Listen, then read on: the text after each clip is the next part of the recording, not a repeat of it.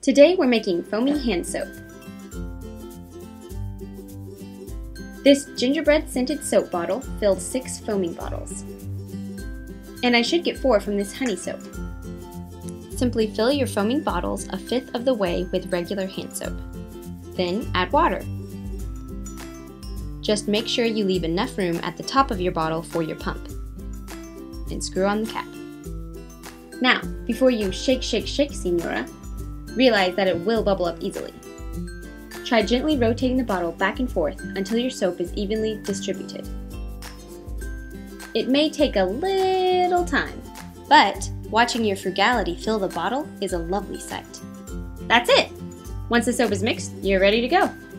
Then if you want to get creative, you can make labels, or use your newfound skill to create a gift basket. I hope you enjoyed this simple tutorial. If you did, feel free to give it a thumbs up.